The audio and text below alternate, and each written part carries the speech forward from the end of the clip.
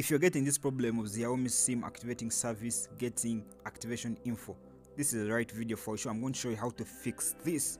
Watch this video until the end and let's get started. So if you're a fan of phone tips tricks, be sure to subscribe to our channel and join the family. So head on to your phone settings, as you can see right there. Irrespective of the method you use, head to your phone settings and then you're going to look for apps within the settings. So scroll down, look for apps. Okay, tap apps. You see apps right there below battery. Tap on apps. Now the next step, you're going to select manage apps. Yep, just like that.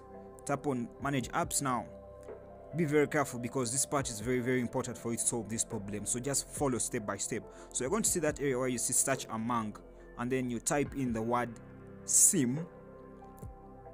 Yeah, sim. Okay, then this comes up, that second option, the Xiaomi Sim Activation service. So select that.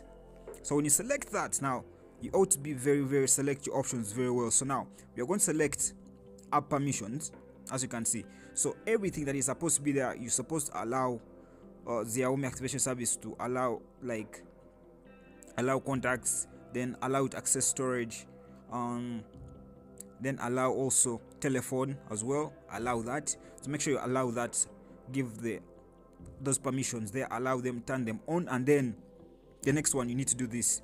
Now you're going to see the install apps from unknown sources. Select that and then you're going to toggle it on, allow from this source.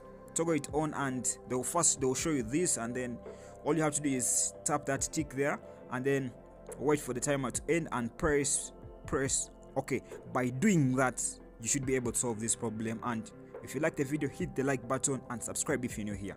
So thanks for watching. See you next time.